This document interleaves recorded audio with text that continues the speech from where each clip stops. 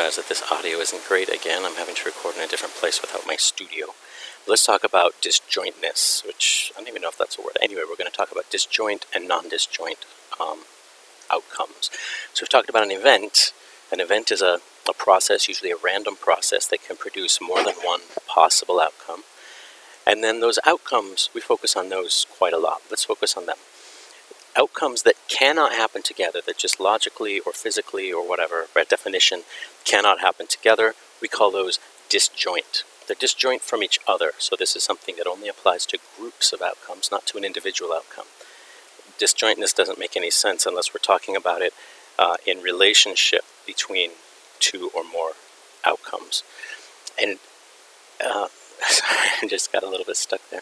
So we can divide all the event types that we can think of, all the events or processes, and their outcomes, into disjoint outcomes or events. Now you'll hear me flip-flopping events and outcomes, because once you have an outcome, that outcome itself can become an event, and so those definitions are pretty slippery sometimes. They depend on your focus. So you can have disjoint events or disjoint outcomes, or non-disjoint. So a disjoint event or outcome, here are some examples of that. Rolling a 1 on a die and rolling a 4 on the same die on the same roll. That can't happen. You can only roll one of those things. So rolling a 1 and rolling a 4 under those conditions, those are disjoint outcomes or disjoint events. Being over 40 and under 40 years old at the same time, you can't. Passing a test in school and failing a test in school, you can't do those things. In some Zen Buddhist martial arts movie way you can, but that's actually sort of a philosophical, conceptual, different thing. In reality, no, you can't. Having an IQ of 100 and an IQ of 120, you can't have those at the same time. Your particular IQ is measured as exactly what it is. You can't have them both at the same time. Non-disjoint outcomes, like rolling a 1 and a 4 on 2 dice, of course, that can happen. It doesn't have to happen, but it can. You could have a 1 on one die and a 4 on the other die. You could be over 40 and you could be out of shape. Both of those outcomes can happen. You could pass a test and also have a hamster. You could have an IQ of 100 and a nice car, etc. So having that distinction helps us to figure out some probabilities, and knowing that distinction is critical for certain types of probabilities. You have to understand whether events are disjoint to know which rules of probability to apply. So as an example, let's go back to a simple probability. You've seen it before. Drawing a jack out of a deck of cards on a single draw of one card. So are these 4 possibilities disjoint? Yeah, they are, because you can only draw one of them. In fact, they're disjoint from every other card draw that you might draw. So the number of outcomes of interest, just to work this problem all the way through, there are 4 possible things that could happen that we're interested in here. 4 jacks, and there are 52 outcomes, so we divide that and we get about 0.08. That's the probability of drawing a jack. Winning a raffle ticket if you have 10 tickets. So there's one winner, there's 500 tickets sold. Is winning a disjoint outcome for the 10 tickets? It is, because only one of the tickets can win if there's only one winner. If ticket number 1 wins, then 2, 3, 4, 5, 6, 7, 8, 9, they can't win. In fact, it's disjoint from the winning of any given ticket of all 500. Any one of those 500 winning is disjoint from all other of those 500 tickets winning, because only one of those things can happen. No 2 can ever happen in this situation. So figuring this out is pretty easy. You have 10 tickets, and there's 500 tickets sold. So there are 10 outcomes of interest, total possible outcomes. Any one of the 500 tickets might win. The probability of you winning is 0.02. So randomly selecting, yeah, this is just me being silly. I don't even want to think about whether it's disjoint or not. Sometimes you get a probability of 1.0. So the probability of this is kind of interesting, because what it will lead into, the probability that the next person you meet will have the same birthday as you. If you assume that people are born equally distributed across the days of the year, then you can figure that out by taking the outcomes of interest, which is 1. So the next person you meet, let's assume, as far as you know, they could have been born on any random day of the year, but your birthday is one specific thing. So there's only one way that you can find a match. There's 365 possibilities, but only one of those is a match for your birthday. So it's below 0.01, it's 0.0027. about 1/4% probability, more or less. So that's a fairly simple thing to figure out. But now think about this one. What's the probability of any two people in a group having the same birthday as each other? This is a famous problem in probability. It's called the birthday paradox, or sometimes the birthday problem. When people try and think through this, and go ahead and pause this and think through it and see if you can come up with the answer.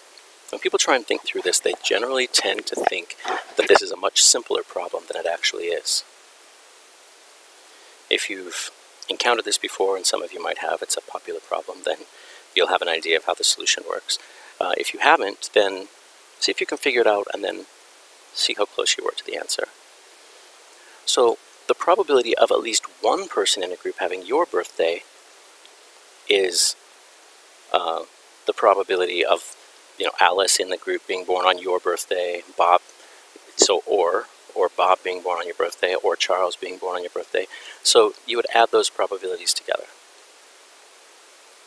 So that's easy. But at least two people having the same birthday, by the way, you don't have to learn this, gets more complicated. One of the ways to figure this out is to say what's the probability of no two people having the same birthday, and then take 1 minus that probability, because that's the way not works, and we'll see that in a later lecture. So what's the probability of none of this stuff being true? What's the probability of not Alice being not the same as Bob, Alice being not the same as Charlie? So let's assume there's 6 people in the group: Alice, Bob, Charlie, Darla, Edna, and Frank. So what's the probability of none of these things being true? Actually, I might have an extra not in there. Anyway, you have to figure out all those possibilities, and you have to figure out, and you have to factor in the fact that if one person matches or doesn't match, then the probabilities are now changed for everybody else in the group. So there's no simple rule to do this. Using some funky math concepts, you can, sort of funky, you can get a relatively simple equation to figure this out. But working it through brute force logic takes a bit of calculation. So I'll show you how the results look depending on the size of the group. This is the chart. On the x-axis here, you see the number of people in a group, and then the lines represent 2 different probabilities. The blue line, as the numbers of people in the group increase, this is the probability of at least one person in the group having your birthday. So when you get up to 200, you're still not even at 0.5 probability. You're still not at 50%. So the probability of one person in the group having a specific birthday on a specific date, that grows pretty slowly with the size of the group. However, look at this red line. This is the line that shows you how the probabilities grow of any 2 people in the group having the same birthday. The reason that grows so fast is because there are so many ways it could happen. And the more people are in the group, the more ways there are it could happen. If there are only 2 people in the group, there's only one way it can happen. They have to have the same birthday. If there are 3 people, now there are 3 ways. A could be the same as B, B as C, or A as C. If you have 5 people, now there's a whole bunch. So those numbers grow geometrically, the number of ways it can happen. And so when you get up to 40 people in a group, the probability that at least 2 of them will have the same birthday becomes almost 0.9, almost a 9 out of 10 chance. 45 people, it's above 9 out of 10, it's 0.94. 50 people, it's 0.97, this is a pretty sweet bet. And then 60 people, it's above 0.99, it's above 99%. So now I've corrupted you with statistics. So just skipping ahead, we're going to talk about 2 separate concepts, 2 separate issues with events or outcomes. The disjoint versus non-disjoint. And there's 2 separate rules that we use for finding out the probability of A or B happening. There are 2 different versions of the addition rule, the specific addition rule and the general addition rule. But we're not going to worry about the general one because I don't want to make this class all about probability.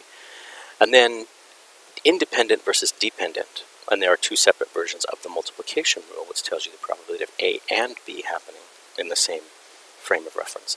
And we're only going to learn the specific one again. We're not going to learn the general one. And that's